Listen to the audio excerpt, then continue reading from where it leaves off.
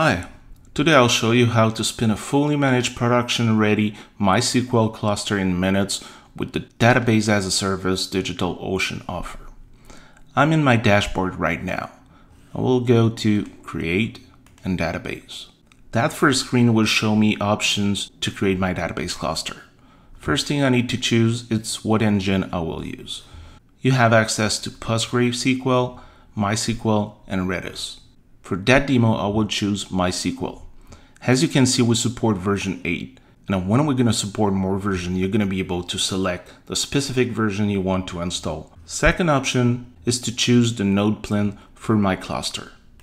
In my case, let me choose the $30 per month one. I can also choose a standby node, which is optional and will give me an automatic failback if anything happens to my main node.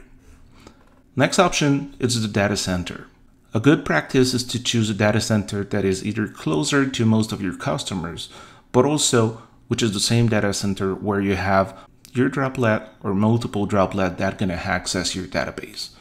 You can view which droplet you have in which region by highlighting the little text under each data center where you have droplets. In my case, let's choose NYC3. New York 3 has my data center because this is where one of my droplet is. Last but not least, I can choose a unique database cluster name, which I highly recommend so it's easier for you to recognize your database if you have many, and also select the project in which one you want to deploy your database. Let's create the database cluster. So it's usually creating within 5 minutes, but during that time, you're not left alone. We have that little tutorial that gives you proper information about how to continue your database, but also having access to different information and tutorial. Second step is about securing your connection to the database. So right now, the default setting is allowing every incoming connection to be able to connect to your database, which is not something you want. So let's add trusted sources. You probably want to have your droplet that will access to your database in your trusted source, but for the sake of that demo, I will only have my own computer IP, which is important because in my case, I want to access my database from different tools, but also from the CLI. If I do that, I allow this outbound secure connection. Any other connection that are not part of the trusted source won't have access to my database. Third screen of the Getting Started guide is your parameters to access your database, which is the username, the password, the host, the port. We are creating a default database called defaultdb, and as you can see, there's also SSL mode that is required. There's no way for you to change this because we only allow secure connection to the database. If you want to verify that connection, you can also download the CA certificate and do the verification. We also give you access to connection parameters in different ways to make your life easier. In that case, I have connection string, which I can use with MySQL SH or any other client to connect to my database. Last one is the flags, which is the one I'm going to use to show you how to connect from your database from the CLI.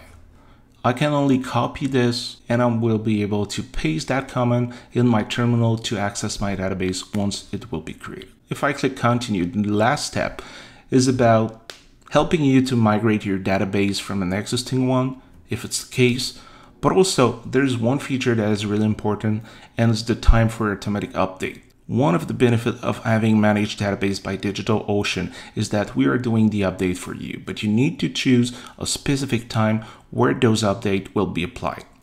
Don't expect any downtime from your database, but you can expect that during that time frame, connection may be a little bit slower. When it comes to having data on the cloud, one important step is having backup.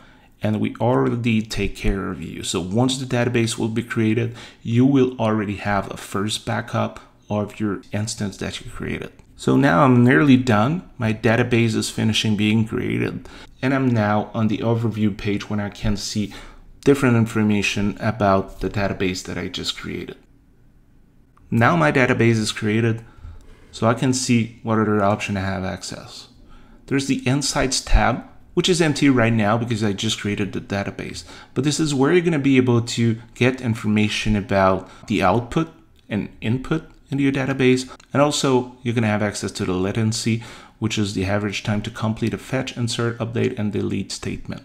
Those are important statistics and graph to help you see how healthy is your database. Logging queries are things you can access from CLI or you can access from different clients. But for the sake of making it easier for you, you also have access to that information right from the dashboard. You also have a list of backups in your own dashboard. Before last option, you have a list of users and databases, which you can both create directly from the dashboard. Keep in mind that most of those things can be done either from any other MySQL client or by using the DigitalOcean API. Last but not least, the settings tab, which is where you can change the cluster configuration if you need to upgrade or downgrade your cluster. This is also where you can change your cluster data center, and it can be done without any downtime. Same for the trusted source, changing information about the maintenance window, and this is also where you can destroy your database cluster if you don't need it anymore. Some other options that you can use in the action menu. One of the options is to add a read-only node. That read-only node will give faster access to your user in a different data center. So it's not something that you need to do, but it's an option there. Now I can use my terminal, paste the comment, and I'm going to be connected to my MySQL instance.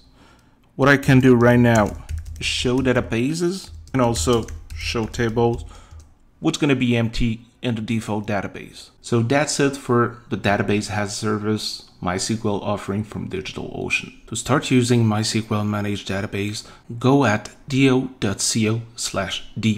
If you have any more questions, please check the documentation. The tutorials that are available on the community side also has questions in the Q&A section.